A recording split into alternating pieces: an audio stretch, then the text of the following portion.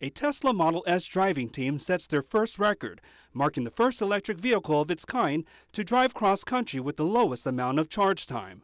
The two-car team took 76.5 hours to travel more than 3,000 miles from Los Angeles to New York City.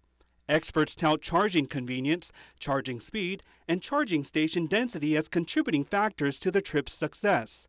Tesla's special supercharger stations are 16 times faster than typical stations. However, each of those stations is about 120 miles apart, a distance which has deterred some from buying the cars. But according to the company, by the end of the year, it will have 95 to 98% of the U.S. within a comfortable supercharger range. Sani, Unutoa, One America News.